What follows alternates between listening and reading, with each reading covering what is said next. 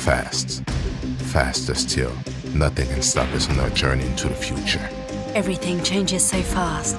The world, the city, humankind. Do we know what we're doing?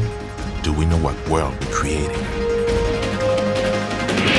We're crafting a world of comfort and serenity, where everything is soothing, with time that you can get back to connect to others, or simply observe the beauty of the world.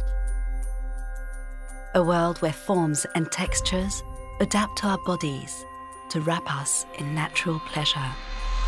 Yes, but it's also movement, energy, adrenaline. Feel your body shiver, the blood rushing through your veins, your skin cutting through the air.